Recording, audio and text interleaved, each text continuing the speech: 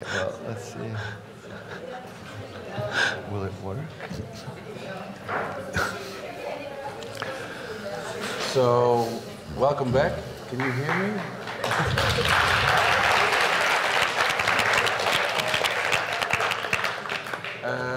Can you hear me? Is this on? Yeah. Okay, great. No? It's a no. No? Can you hear me? Oi, oi, oi. It's a no. Soy Yolanda. Hola. Sí. Welcome back. I hope you all saw the marvelous transmedia project outside. In case you did not, I will repeat it afterwards. Okay. This feels very awkward. We'll welcome you back for the second round. I mentioned we're going to talk about the future. This week, a lot of people were speaking about the continuation of the project, improving the project, CELA, and a lot of the topics that we also addressed in the first round will come to the table in the second round. We have two videos, which we will see first. But first I would like to have applause for our marvelous panel.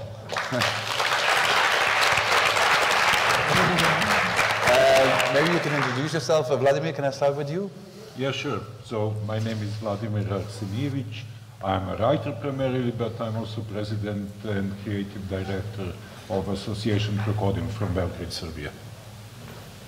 Hello, well, my name is Javier Sagarna. I'm a writer and I'm the director of Escuela de Escritores in Madrid, Spain. Hi, my name is Elżbieta Foltyniak and I work in Kraków Festival Office in Kraków, obviously, in Poland.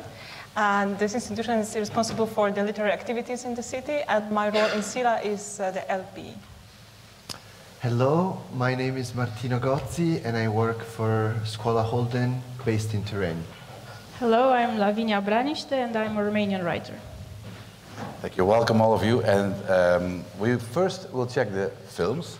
And the first film is a break.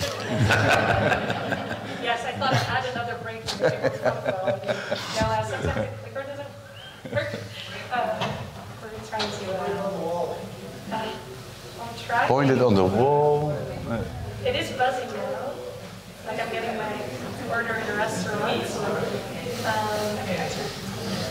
Is there any direction I should be clicking it in? Like up or down? I don't know. Anyone who has any experience with clickers? Clickers? Anybody? Just try everything, sir. My guy. This is also a transmedia. Yes, There yes. she is. Noortje. And there is Noortje for those of you who know. Yeah.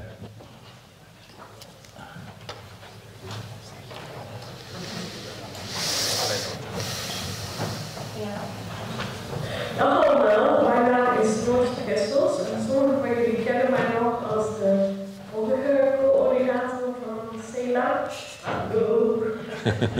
En ik werk nu bij Wintertuin als coördinator van creatieve schrijfgroepen in onder andere verzorgingsinstellingen voor oudere mensen en in AZC's.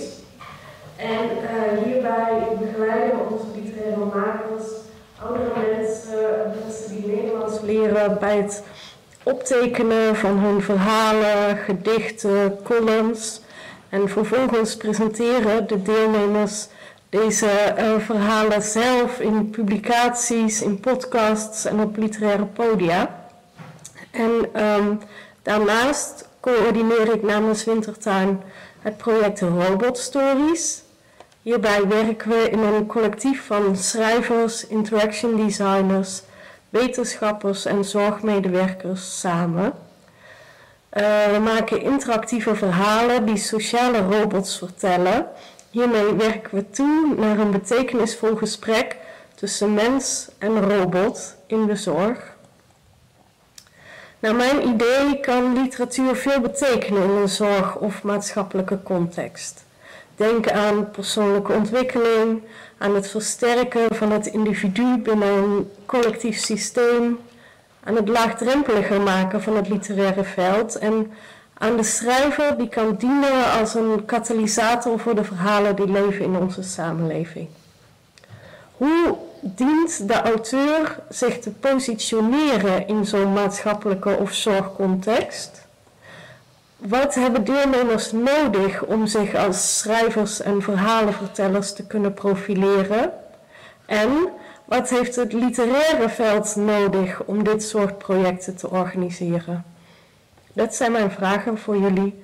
Ik wens jullie een inspirerende meeting toe.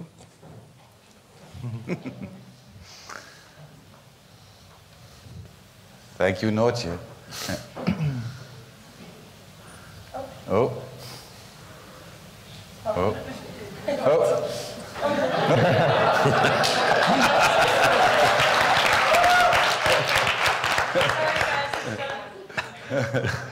I'm Anne Bergman-Tahon. I'm the director of the Federation of European Publishers. We are a gathering of 29 national publisher associations within Europe, and we look to represent the position of publishers here in Brussels and at European level. I do believe that indeed, I mean, authors, publishers, and all part of the chain do have a responsibility in as much as in fiction and non-fiction to reflect society, but also to allow us to move forward our thoughts and our understanding of society. So clearly, whether it's educational publishers, children's book publishers, or just general trade publishers, they have a responsibility. So I think it's also our duty in the book chain to bring new ideas to the fore, to challenge people, and to make sure that they have they have a diversity of opinion to look at and to create, to make their own. This being said, of course, you have to broaden their horizon and you have to do it differently. But this has to be done within the book chain and not through policy, whether European or national. I think it would be disastrous. And maybe your panel, or the people in the group could ask themselves, I mean, whether they think it should be encouraged by policy, and whether this is something they would call upon the legislator to do, or whether they think we are better equipped as human beings to reflect upon it. Okay. So some challenging questions by Noortje and Anne. Let's first, as I said, we've been talking this week a lot about this question, what is a literary artist and what is the future of a literary artist? To start off with, is the writer of tomorrow a completely different writer? Is my first question to you. Martino, can I ask you to respond to that? Sure, yeah. Thanks. Big questions this afternoon. Yeah, I know. But I would like to go back to something that Elke said in the previous panel. This is something we've been discussing the whole week.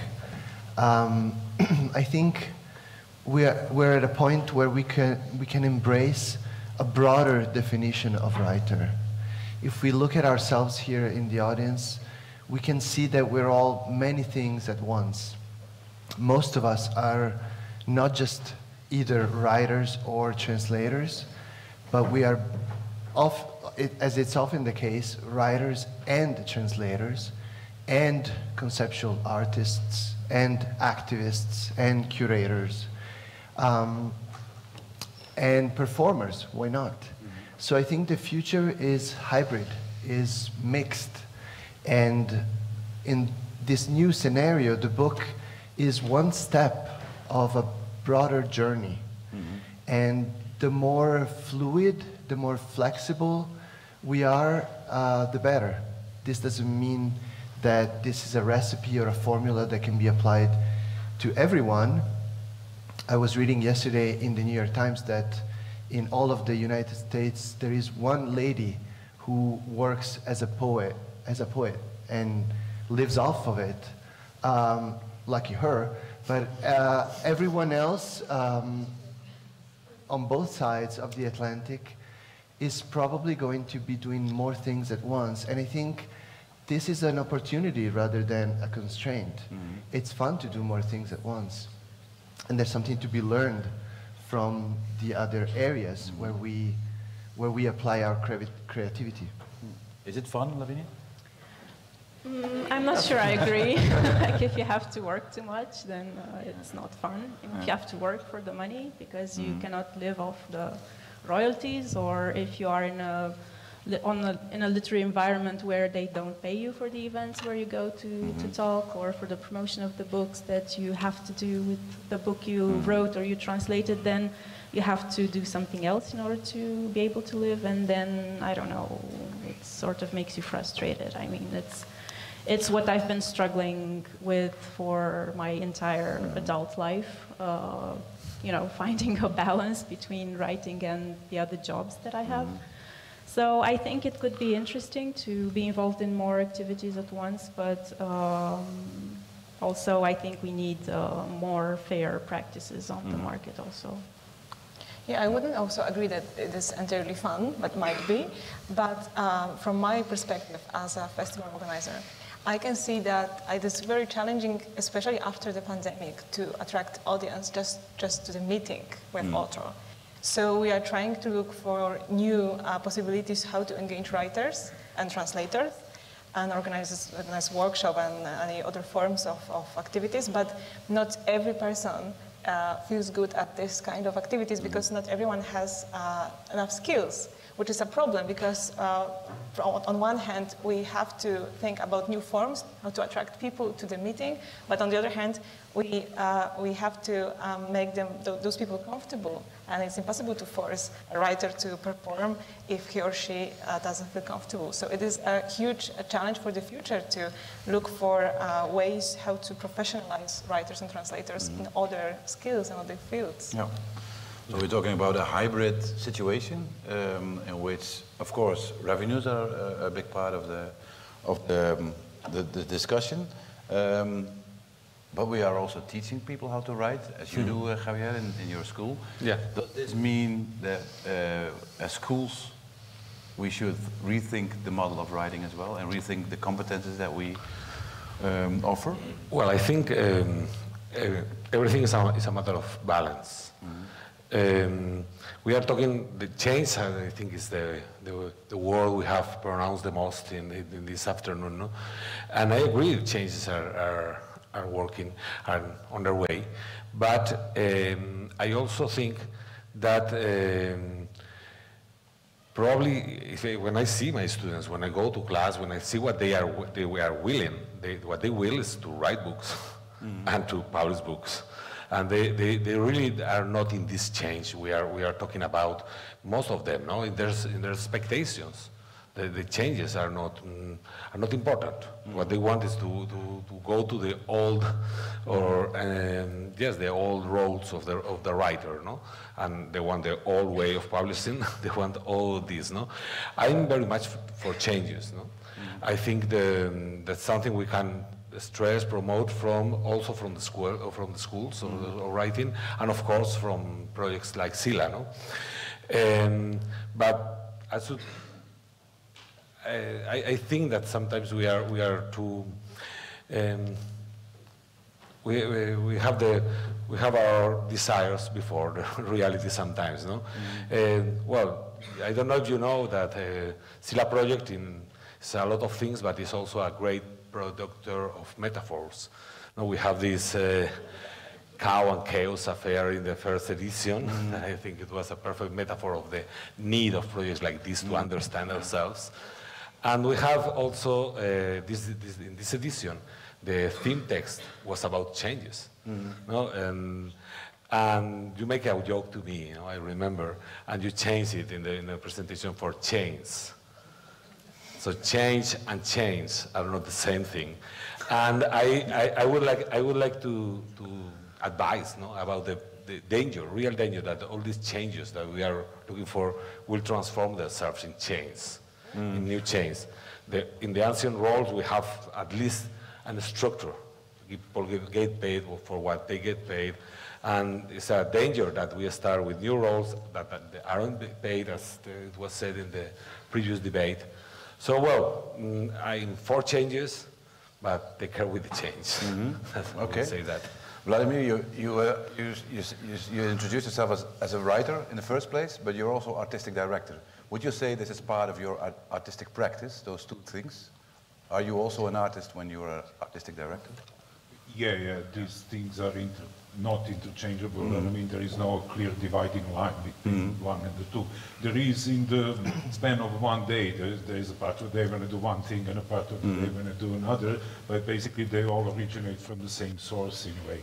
And I think it's really tedious to be just a writer. That's my own experience. I think you need a lot of ego in order to carry it around. You're always within yourself, you refer to the world from yourself, you're representing yourself all the time. And I had a period of time when I could live of writing, and it ended up in kind of like self-loathing in a way. And I decided that I just didn't want to do it. I wanted to do something which involved interaction with other people and to do things for other people as well. So to me, also activism, I was doing political publishing in a way. I'm working on the literary festival, and this all produces for me a lot of joy that I don't necessarily get off writing school. Going back to you, Martino, you also are the head of a school, thinking about what the future of writing is, what the future of writers is. When you listen to Vladimir, is there something you think about when you think about training writers, that you're not training people to produce text? Yeah, I recognize myself in Vladimir's words. And this might sound like a provocation, but the way I personally see it is that 1 hour of writing a day is the reward I get for working all day on other projects with other people, with my feet planted on the ground, maybe even in care contexts or within the school or with other institutions. And I think it's hard to find a balance between daily work and writing, but there's a connection there, and there is they're like communicating wells, one and the other. So you may say I'm a dreamer, but I'm not. The only one. No, I'm not. I'm just not. And I think that there is a trade-off also. Daily work can be in organizing, can be in teaching, in training. It can also be the work of a writer for other institutions, for other companies. A lot of our students who graduate from Scuola Holden come to Scuola Holden because they want to publish, and some eventually do, but most of them keep writing for a living. And that's a trade-off. I realize that. And your creativity is limited there, but it's also a privilege to be able to work with words, let's say for, Doctors Without Frontiers, or for hospitals, or for a political party. Why not? And there's retribution in there. This is a different retribution than we talked about before. Living of royalties only is, I think, impossible. The example you gave of the woman in the United States. Ada Limon. Ada Limon, well, great, look her up. Don't buy her books, she's sold enough. She's great, she's great. Is this your wish, you would say, to live only of this? Or do you recognize yourself in what Vladimir and also Martino said, is that the practice is larger than the writing only? No, it's not my wish. I don't write only literature, I also write for theater and for film, and it's something I don't necessarily want to do, but I do it for money.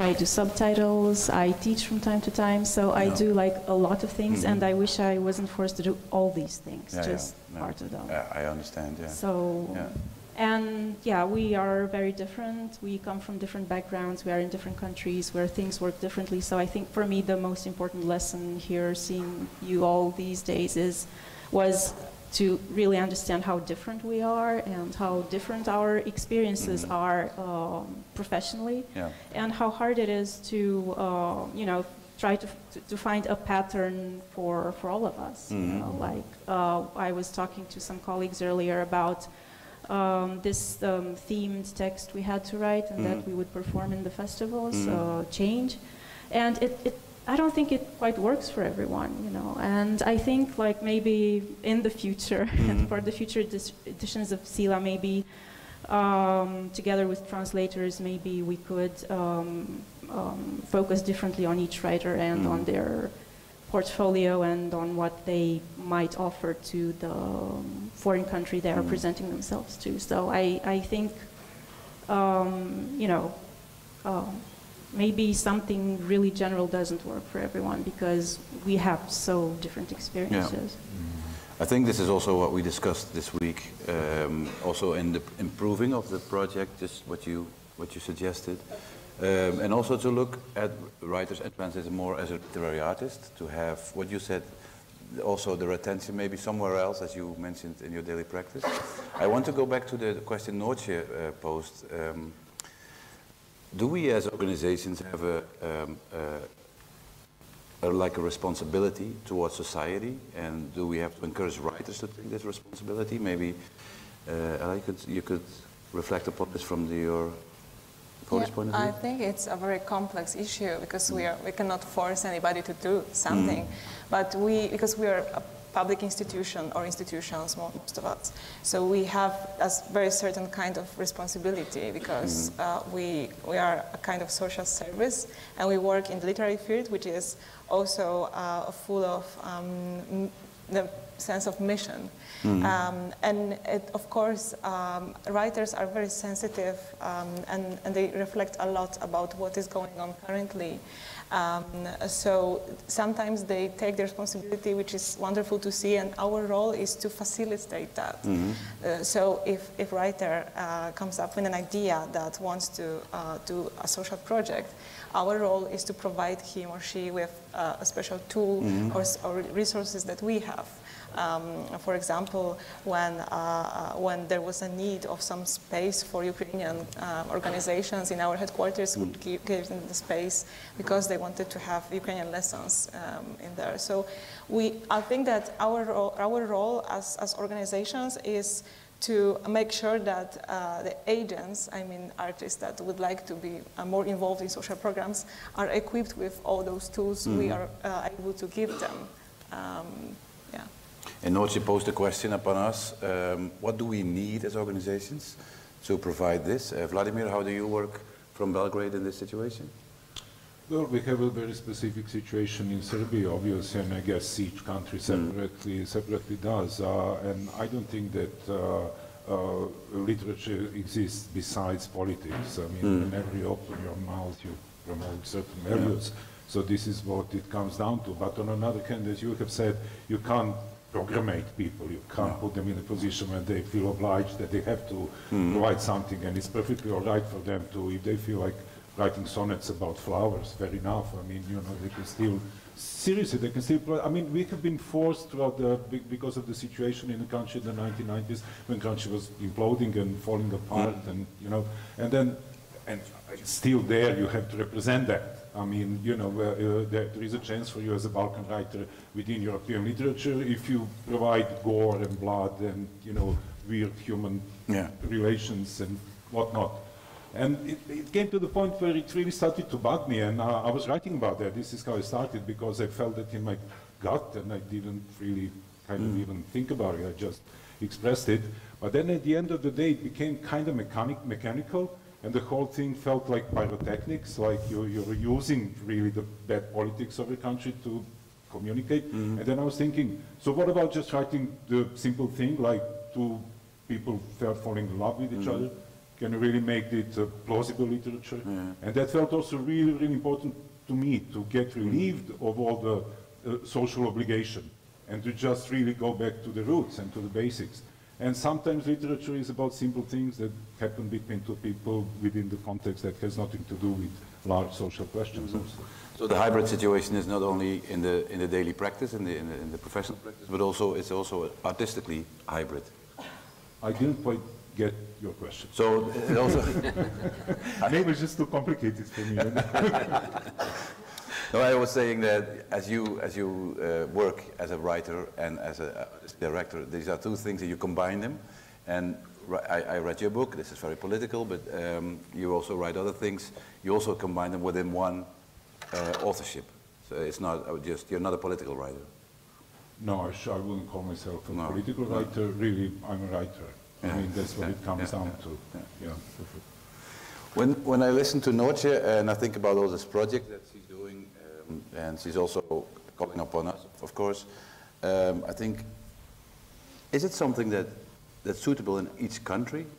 For instance, working in care with writers, working with the elderly, or is this a situation that is mainly possible in the Netherlands? Could you imagine this to work in Italy, for instance? Yes, we have actually, in the last year, we have ran a similar experiment, working in one particular hospital in this town called Alessandria, and we brought our teachers there, and we ran workshops with the doctors and the nurses, and next are the patients. And the goal we had was basically a training in empathy. Okay. When you read it and when you write, you live other people's lives, right? You put yourself in other people's shoes. And by doing that, you learn often to look through their eyes at things and to really see the differences. And after 2 years of COVID, it was very important in our care system that people were recognized as such, as individuals and not as patients. And this had to start from the doctors and the people that worked in care structures. And I have to say, the feedback was amazing. They had to fight to find time to participate in the workshops. And they were very tiny workshops, just 8 hours. But they were transformative. And I do think that as artists, as storytellers, we have a great responsibility towards society and a great power.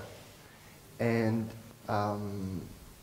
because really we define reality through words, the stories we tell about the pandemic, about the war, about ourselves. And if we have the instruments, if we know how to do it, we can be really effective. And I actually agree with you that we should be paid a lot more. Everywhere. Everywhere. You said, Javier, that most of your students, the writers-to-be, are focused on publishing a book. How do you look at this position of the writer that Martino just mentioned, working in care? Is it something that you would promote from your school? Yeah, of course. And in fact, we went to the Netherlands with Noortje to learn how you are doing there, these kind of things, to bring them to Spain. And we are working on it, and we are working on doing it because I completely agree with Martino that something we need to do, and something writers can do, and something we as schools or as institutions can do. And of course, I think we have, as institutions, of course, a great social responsibility, and we have to take care of it. And as individuals, as individual writers, we have the opportunity to do it. I don't think we have to, it's not mandatory, as Vladimir said. No? We have the opportunity to do it. Unfortunately, there's a lot of people that likes to take profit of this opportunity and do it. No? So I think this is the answer. No, institutions, yes, has the responsibility, and I think something we have to be very aware of, or who are here. No, we are not neutral, never, in society, and we also have to know this as writers. We are not neutral, but we are also free.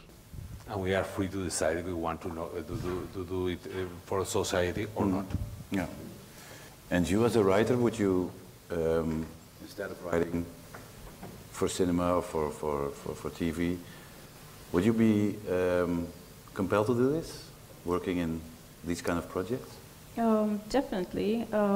It depends now on what we are sensitive to, because maybe some of us are sensitive to some other issues. For instance, I also write for children, and I'm very interested in this, and campaigns that we have in Romania to take books, new books, to the villages where they don't have public libraries anymore.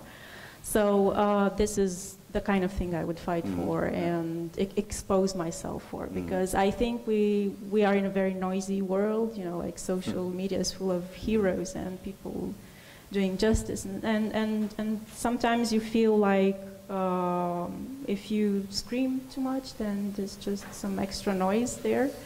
So I'm really cautious about what I fight for, you know, and what I expose myself for. But this is something I would definitely work for with my full heart. So it depends on, you know, what issues we are sensitive to, but definitely I would be involved in something that moves me.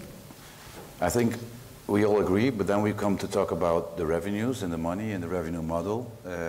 I'm prohibited by Mihai to use the word ecosystem, so we will find a new word for this.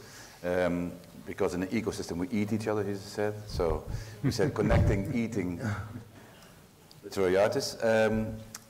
But the revenue model, if I listen closely to what Anne Bergman is saying, she is saying that we should not reflect upon society and do these kinds of projects and work upon, towards a new mind shift, as Ilke put it, through policy and through grants, etc. We should do it from the market. Me, myself, I'm puzzled how. Do you have any ideas how to provoke this change or how to enable writers to be in this project? Can we do without grants, do you think? I don't think we can, and I don't think we should either. Seriously, market has its own dynamics, and it would force certain things about people that they would not necessarily be willing to do. So this provides a kind of a limited freedom from the financial aspect, and certain projects can be initiated that otherwise would not exist. So yeah, and then also market works in different ways in various countries. It's not the same everywhere. Regarding Serbia, we have a massive monopoly in the book market, where the two major publishers are also the two major booksellers, and they cover about 75% of the bookshops and the production of books on an annual level in Serbia. So imagine the situation where these two guys or two, you know, boards of directors or whatnot would be in the position to direct almost everything that would happen culturally or regarding literature publishing in a country like Serbia. So luckily there is an independent sector, there is minority publishing, there is a lot of writers that are engaged in NGOs and small independent organizations that rely on outside funding, and you can realize your project because of that. Yes, I agree that we definitely should rely on institutions, but for that we need to have healthy institutions, and we need to, us as a society in our countries, to be like a healthy society and a healthy democracy, and make sure that those institutions are run by people who are really competent and know what they're doing, and they're not rotated like this from one institution to another by a certain party they are affiliated to. National institutions. Yes, national because institutions. In Serbia, I'm not even taking into consideration national institutions. So seriously, I'm talking EU money, and that's all there is. So towards the EU, we could say one of the things that we need in transforming the market, as they call it, in the circulation of books and of translation, is also funding for this other role, the role of the literary artist.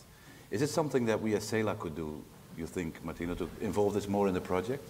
Yeah, I think I have no answer. I'm puzzled as well. Yeah. But one thing that I sense is that I want to go back to something that was being said before. We should all kind of gather and lobby for more. Mm-hmm.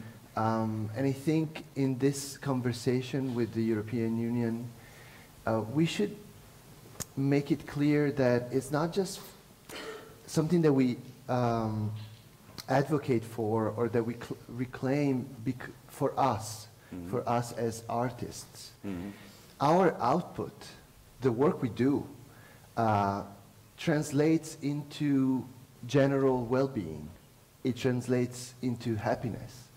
It translates into freedom and critical thinking across the continent, right? Yes. One book at a time, one poem at a time, one event at a time, one workshop with the elderly. And this massive input that we provide has to be recognized and therefore sustained by the institutions. Is this also something that you could advocate from your situation as an LP, you're a literary professional, at the beginning of your career, I can say? Is this a future for you, future trajectory towards what Martino just said? Well, I wanted to agree with Lavinia in terms of what you were saying, that we need healthy societies to make Europe great again, that it is impossible to just think about happiness across Europe if we have a lot of tensions in countries that, like ours, are very, are struggling internally with some things. But yeah, I think that you also said something about power, and this is something that is also part of my role or our role, because we have some power. Even if we have to rely on grants in terms of publications, we have this symbolic power, which is very, very important. And our role is, I think it's foster those themes that are underrepresented in the literary field and literary wise. Because if we leave all to the market, it would be very hectic because the time is changing, because we have news and television and it's catchy, so it's good to publish a biography of Vladimir Arsenijević now, which is going to happen next month, I think, in Poland. So I think that our role is being advocate for themes that could be forgotten but shouldn't be forgotten. But it is still very small scale because I can do it in my city, maybe my country, but Europe-wise, it is a big challenge, and it needs collective power to do that, because it's very complicated. It's something that we discussed this week to also address themes from CELA. So I think this could reshape also CELA thinking like this, and thinking on the future, and not only thinking in publications and the market. Javier? Yes, no, just to say that I think that we go in the same way that they are. No, we are what we are doing here in CELA, or what we are doing with this European money, the European. Someone wants to tell me something. The European help of. And this project that should be out of the market should be in his way, but this project out of the market, what I think that we are doing is building a new story for Europe. We are writing the story for Europe. We are giving our Europe, the Europe of the one who are here, that is very different to another Europes that are outside. It's a story, a common story for all of us, and it's built probably by many small stories. No? So I think this kind of projects and the financing of the European Union, I agree with you. Probably Spanish authorities are much more trustable, but anyway, I'm talking about Europe. I think this Europe needs a story, and a story for all of us, no? And I think that's one of the things still I have to focus on. Yeah. Which we are doing. Yeah. Yeah. Are there any questions or remarks or maybe suggestions or great ideas from you guys? Yeah.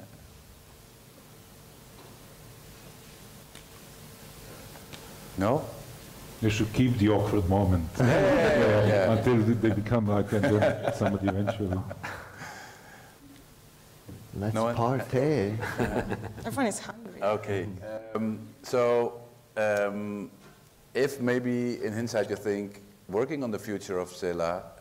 So we will, as we decided this week, go for another application by somewhere around next year, I think, the end of next year. And we will work on improving the project. We got a lot of great remarks by everyone out of the workshops and in the discussions, etc. But don't forget, we are open to your suggestions because you're the ones that we are working with and for, etc. So don't hesitate to find us through Kim or through Slack, or directly to one of the people you work with in your country. But I think improving CELA is a responsibility for all of us. We cannot do this only as organizations, we have to do this together. So this is an invitation, as Lisa has an invitation for working collaboratively and then in collectives. Lisa, there you go. We would love to invite you to think with us on the future of CELA, things that are marvelous, things that are not going right, things that could be imposed in the project. Find us, please. I have only one thing before I thank you, and that is that in the, just outside this room, there are these two installations made by Maria and Ariana.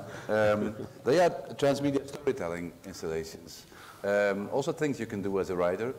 Talk to the writers, and if you want more information on it, you can also talk to me or Kim, or maybe not Kim, because everybody wants to talk to me. And enjoy these. Don't miss this. I underline this here.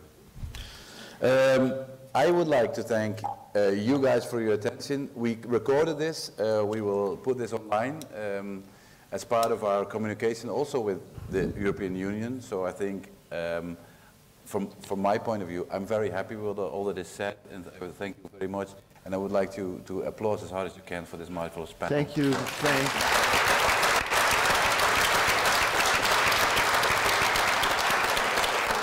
This is a pleasure.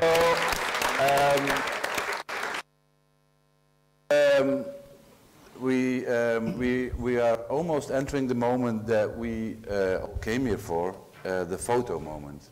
So I know that Willem Bongersdek from the Buren, he is wearing a tie now. There he is. So let Willem be an example on this. And Alejandro has chosen his best shirt made in Mexico. Wonderful. So we are, I'm not sure, where are we going to do this? Here? Is anyone, Alejandro, is he here? Yeah. Upstairs, everybody. And everybody will be here. So we will remove the tables. We will be here, and Marta, you will say when you're ready. Yeah. Okay. Great. Yeah. Wonderful. Yeah. Okay. Oh.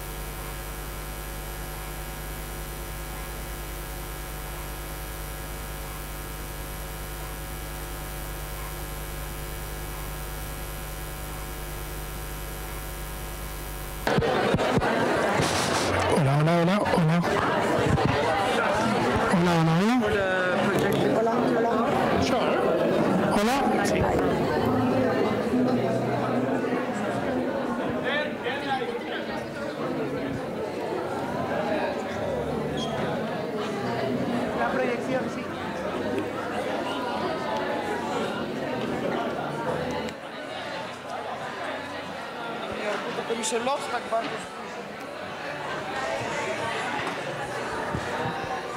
Aflojas un momento la música.